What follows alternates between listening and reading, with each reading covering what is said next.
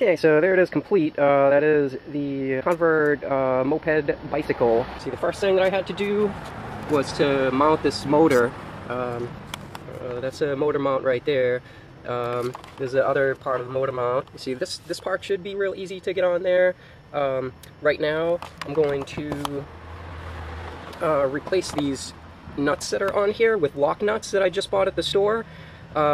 Reason being, they expect you to tighten these up I don't know, every, what was it, 10 miles or something like that, which I figure if I just put lock nuts on there, it'll hold a lot better. So that's what my intention is. Oh snap, I lost one of the motor mounts.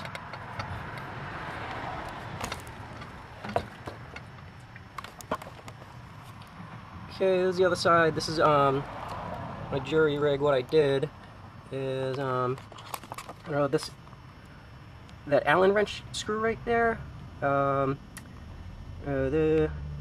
was already on the bike. It's part of this little system, which is to mount a water bottle. So rather than mounting a water bottle there, what I did was I drilled a hole through this little plate. That this little plate is it comes with the motor, and there's supposed to be two of them, and they're supposed to like clamp on both sides of this bar. And because the bar was too thick, which you can see evidenced right there, I put a little scratch with the screws for the motor mount on this bar when I first tried to line it up. So it was too wide, so it wouldn't make it around there. So I had to mount it on the top of this. So that's what you see there. Once I had the motor mounted, went ahead and I put this disc on the back, which is this disc on the back wheel is mounted with a series of 9 bolts. I replaced the bolts that came with the kit because they were not lock bolts, or they did not have lock nuts with them, and I had bolts that had lock nuts, so I used the bolts that I had that have lock nuts. Because this it's really important that it be mounted tight, and the bolts were so slippery that it came with that 4 of them, they popped off, and they started to come out, and they ended up getting bent up by the frame of my bike. So I figured to avoid that situation, I would replace those with lock bolts or lock nuts. See, then I came up to the handlebars, and show you what you would need to do the handlebars. See, you need this Allen wrench, that one right there, and you also need, I think it's this one, this little itty bitty Allen wrench right here. So with those Allen wrenches, you get this, you see that little Allen wrench hole right there on the gear? That's a gearing system that was with the bike. You loosen that up. You gotta take it off because you gotta put the clutch on this side. So what I did was I got my front brake, which is not really totally necessary, but I like to maintain it. You know, you never know when your back brake's gonna go out and you're gonna need your front brake, so I left the front brake on there. Then you have the clutch. The clutch can come in, push this down, and that'll hold it, and that holds the clutch in place. And when you pull it in, it pops that out.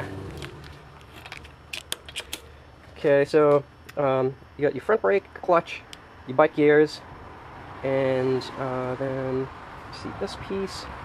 This just kind of like just pushed on there. It really didn't require any screws. For the brakes, that's what you need the other Allen wrench for, the bigger Allen wrench that that will loosen this up so you can slide this on here. You can see I got this light up here. I actually got a little light kit from the bike shop, and the light kit came with a computer, bike computer that it's a speedometer. So this little bike computer just slips right on there like that. These are all held on with just a little rubber strand. Okay, show you what this bike computer does. This cable right here, I get it wound around my brake cable, and it comes down here. And then it's on, it's mounted on the fork, and somewhere around here, there it is, on one of my spokes, is lined up where it will pass this little sensor for the bike computer. It is able to provide me what the speed is of the bike. So that's a good investment. See, this is the brake light, or the tail light rather. And tail light's nice to have on there. Show you where that is, right under the back seat. Okay, so back up to the handlebars here. See, now we're over to the right side handlebars, and what I have is my shifter. Okay, then the brake. It's my rear brake. It's really important that this be highly functional because your front brake is under where the clutch is, so it's real tough to get to. So it's like emergency use only. So the rear brake is really important, so that's how you hook that up. Once again, it's one of these little Allen wrenches here.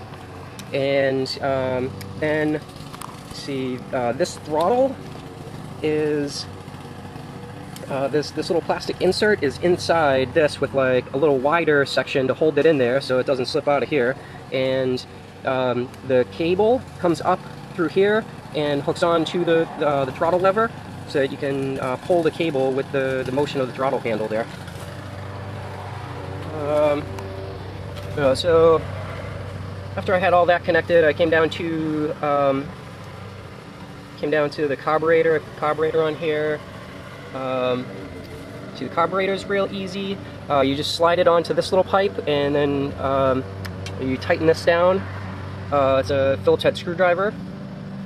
You might have to hold the other side with like a wrench. And I think, oh, then the fuel line. Well, it's really important that that you put this in here, because otherwise it'll leak, and you probably want to get some type of sealant really, because it seems to still be leaking even with this on here. Okay, so then you force a plastic hose, this little tube onto the petcock, and then it's hooked up here, and it's connected onto the carburetor right there. And that's someplace else where you might want to put some sealant on there or something. I don't know exactly what to do about it, but it also seems to be leaking.